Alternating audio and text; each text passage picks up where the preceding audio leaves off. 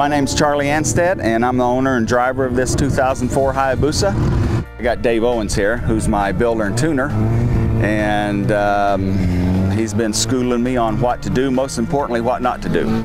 I had the privilege of building this bike for Charlie, personally. It's a 2004 Hayabusa with an RCC Ultra kit made by Richard Pepler of RCC Turbos in Canada. It is a stock bore motor with a stock crankshaft. It uses JE pistons, Carrillo rods. Yesterday we came here to Maxton, and our first pass we went 246 miles an hour.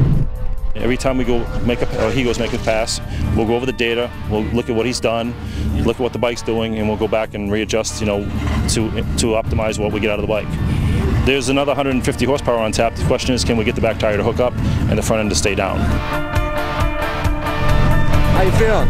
Good. A little nervous. A little nervous. New bike? What? No. Just first run, you know. How big are them butterflies? Oh. Eagle jet? Not like that.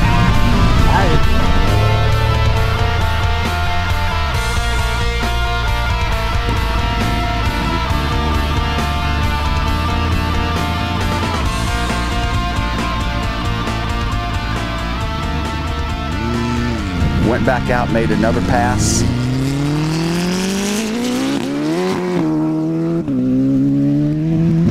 In sixth gear, it started to come up on me. I had to back out of the throttle, slid up on the seat, got right back in it. 54 pass. That was just so amazing. I couldn't come down after that. He's rode this bike 3 events. He's made a total of 12 passes, I think. And to be at this level in 12 passes is astounding. It really is. The turbo system utilizes a GT40 turbo. It's a Garrett. It has made 636 horsepower at 35 pounds of boost. We have it turned down here to about 24 pounds of boost, which should be making approximately about 480, I would say, at the back tire. All these are back tire measurements on the Dynajet 250. There's a lot of electronics on this bike.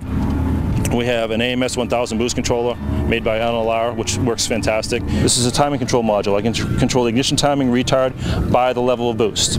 This is Innovate's DL32 data logger. It will record 44 minutes on this little SIM card right here, which I just take and download into my computer and look at all the data. It's a wonderful unit. It has a wideband O2 driver. It's very accurate. It has 5 onboard channels. It has an onboard map sensor right here, which will record 2 bars of boost, but we're above that, so we have an external sensor to monitor that. The swing arm, as you can see, is extended about 4 inches velocity. We have the tire warmers on here, as you can see, to get the tire up to temperature. We have an Owens shock with remote preload adjustment, which is really nice. The rest of the front end is pretty much stock.